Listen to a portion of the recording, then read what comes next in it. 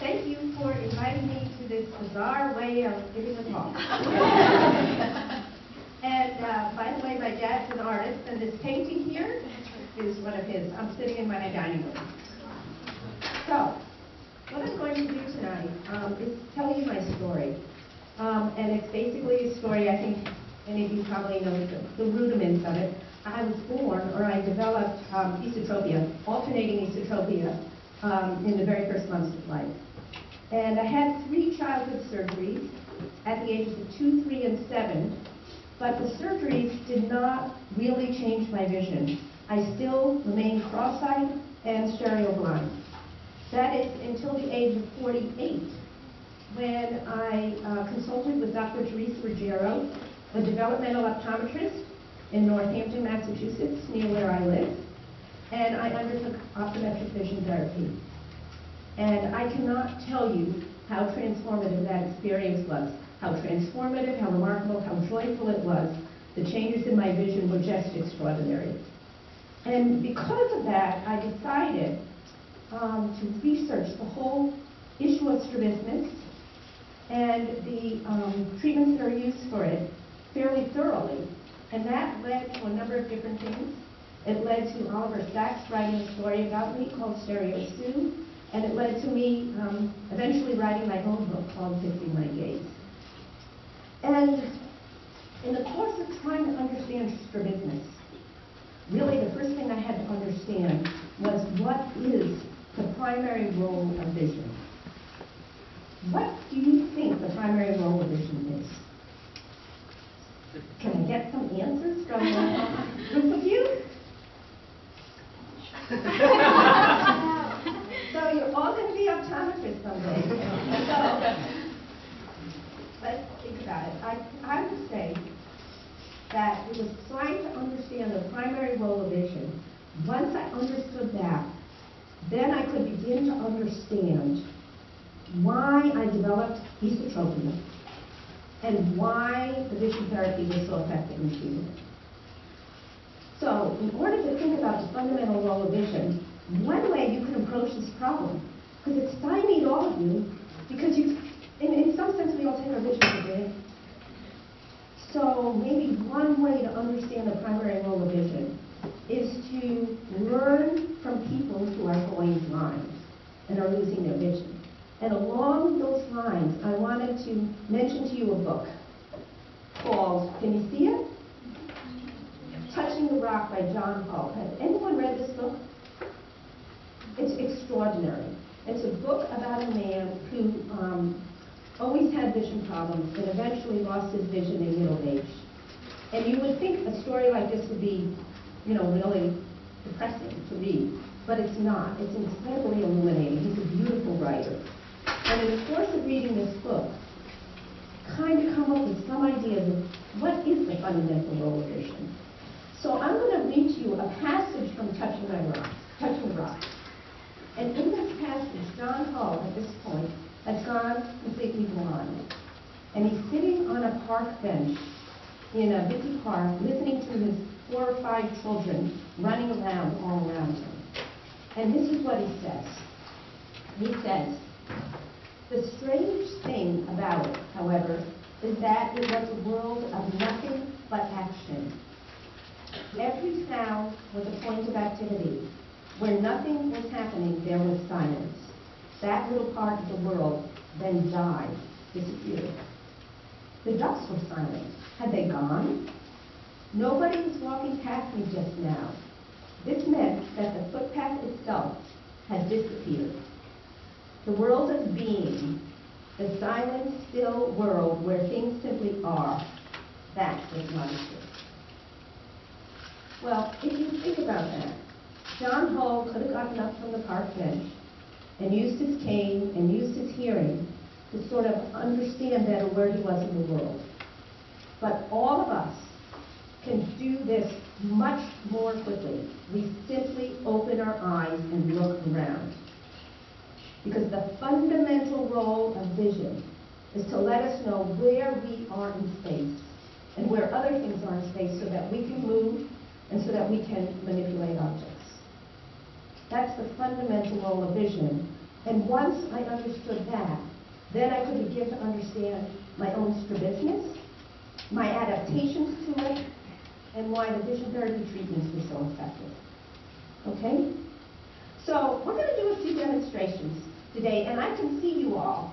So I can see who's going to be doing the demonstration. So try to get higher up on this chair so that you can see more of my face. So I'm sitting on 2 books now. I'm sitting on my own book, and now I'm touching the rock. Okay, so here's the first experiment I want you to do, or think about. How is it we know where we are in space?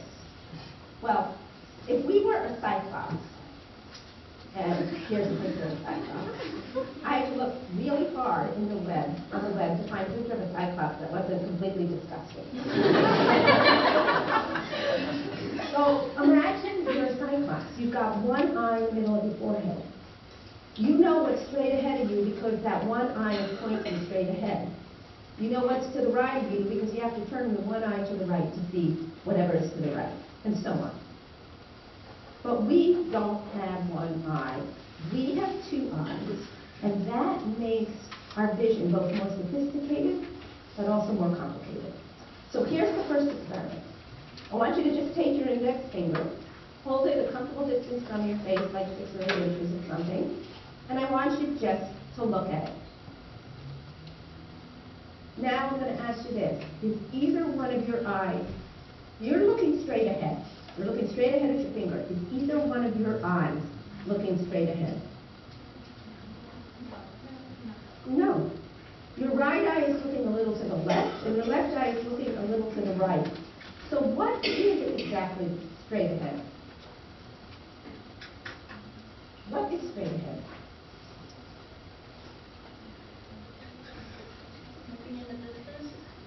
Looking in the distance, where the line of sight of your 2 eyes crosses. Now, you all given a piece of paper that looks like this.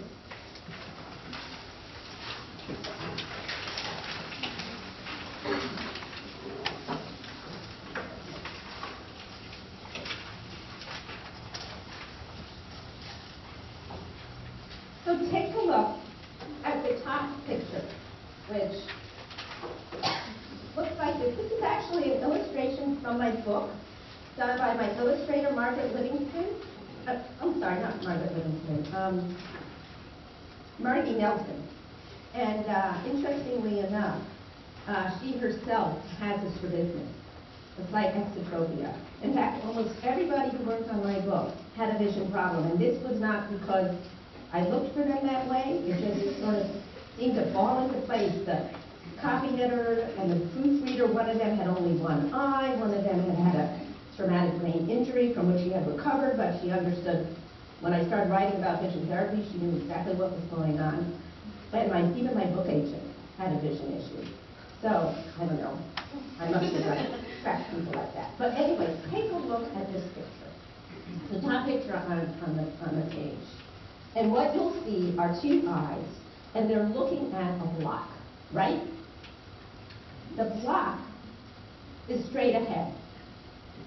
And so when you were looking at your finger, as if you were those 2 eyes looking at the block, it was the line of sight, where the line of sight of the 2 eyes cross, where the line of sight of the 2 eyes cross, that is straight ahead. And if you follow the solid line from the block to the back of the eye, to the retina, you'll see that the line of sight from the block back to the retina falls on the fovea of both the right and the left eye. And so your brain can say, I have 2 images of that block. One's coming from my right eye, one's coming from my left eye, but they're falling on corresponding retinal points. They're both falling on the center of the fovea of both eyes, and therefore there is only one block.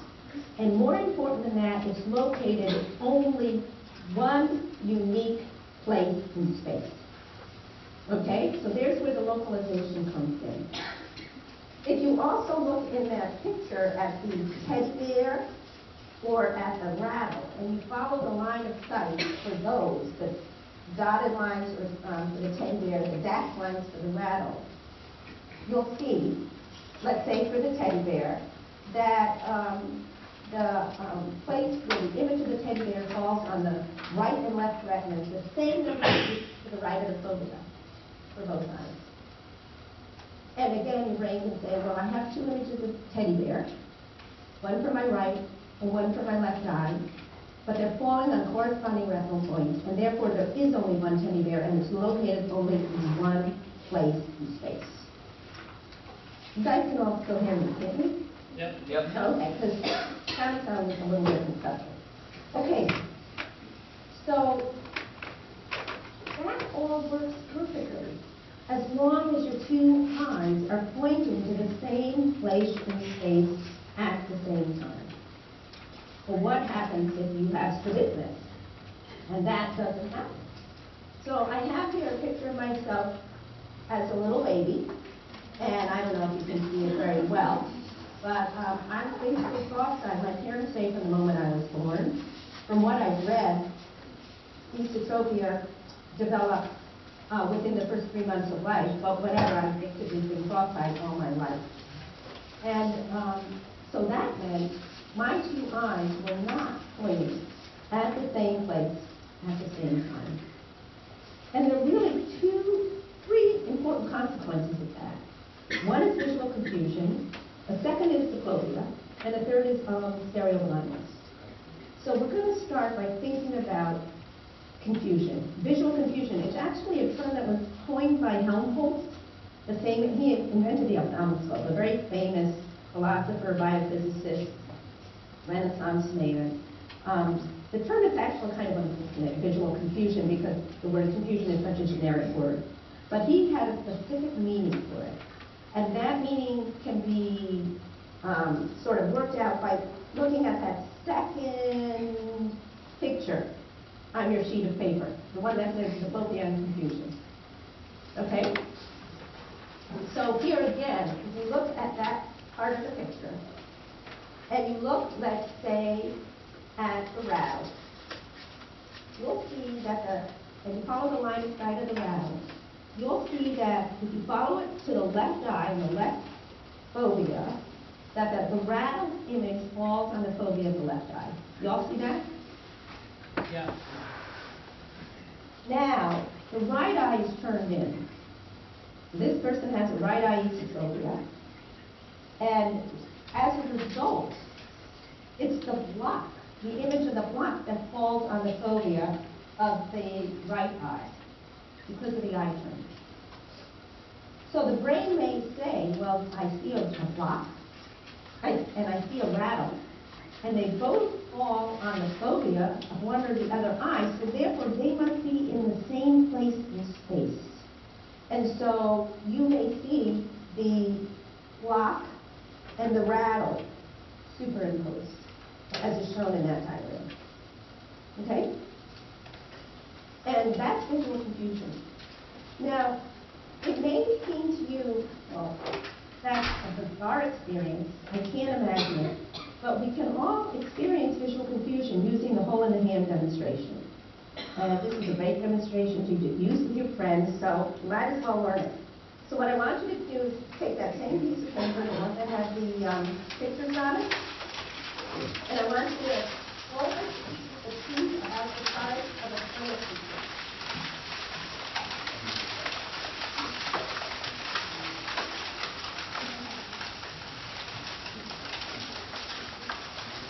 Then I want you to put it up to your right eye, so you're looking through your right eye. And then go ahead and look at me again. With the other hand, take your left hand, take your palm toward you. Put the left hand up against the far end of the tube. Not so it covers the tube. Not like this, but like this.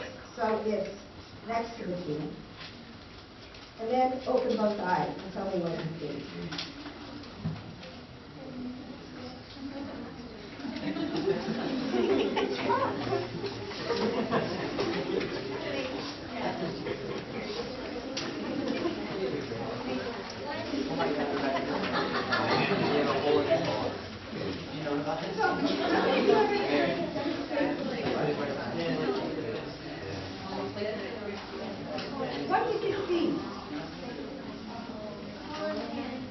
Did you see a hole in your hand? Was anyone in pain? So, do you see how that's an example of visual confusion? Because one eye, the right eye, is looking for the tube, so the hole, essentially, is falling on the central part of the retina of that right eye. The other eye, the left eye, can't see the tube, it sees the palm of your hand. So the central part of that retina is involved in seeing an image of the palm of your hand, and as a result, your brain puts the two together and says, well then the hole in the tube and the hand must be in the same place, and you end up seeing a hole in your hand. That's visual confusion. And that's probably a more difficult phenomenon for somebody with strabismus to deal with than double vision, because you really don't know where things are located in this case. And one thing I want to emphasize with you is that when I was a child learning to read, and this was after 2 and after first grade, after 3 operations, I experienced quite a bit of visual confusion, and it really made it difficult to learn to read. And I think this happens to a lot of children throughout the schools everywhere, and it's a problem that usually goes unnoticed. In part because a lot of kids may have problems coordinating their eyes for close-up to near vision, even though their eyes look relatively straight from far away. I was manifestly cross-eyed. I had had these surgeries. I was wearing glasses. And still, when I started to have problems with reading, the only person who thought it might have something to do with my vision was my mother, and nobody listened to her. So, when I was first starting to learn to read, things looked blurry to me. And not just blurry, it was as if the letters moved around on the page, which is something I'm trying to show here. Okay? And let's think about why that would be the case. This is a problem with visual confusion. When you're reading, ideally, your 2 eyes should be pointing at the same letter in the word, or the same place on the page, right? So, for example, if these were my 2 eyes, and here's my name, Sue, ideally, the 2 eyes would be, let's say, pointing to the same letter, the U in this case, as I was reading, right? But what happened to me was I was esotropic, which meant I cross-fixated. So the right eye was actually seeing further to the left than the left eye. And so, for something like this, Sue, one eye might have been seeing the U, and the other eye might have been